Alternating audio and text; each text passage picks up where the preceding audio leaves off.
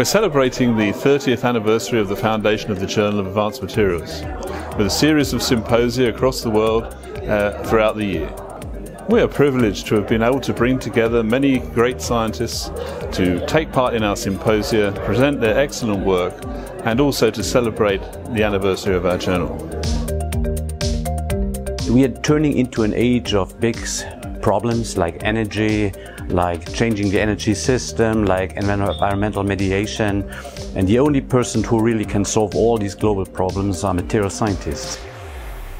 I do believe that advanced material will play the leading role in worldwide for the material research. You have the great editorial team, great editor leadership, so who have strong networking with the top level scientists.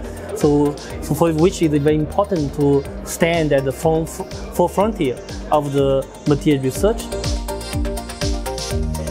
I think that advanced material is accepting challenges to publish on topics that are risky or novel, and that's a way to move the frontier further.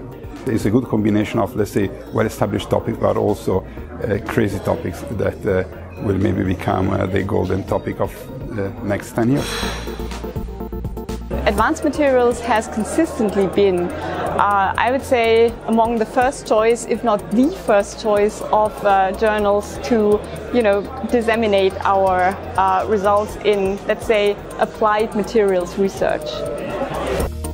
I think it will still play a very, very important role. I mean, it was actually the first journal into advanced materials. Now we have more journals, as is known, but I think it will still take a leading role. The impact factor is very high. People like to publish in this nice journal. I think it can make still also very important future contributions to the field.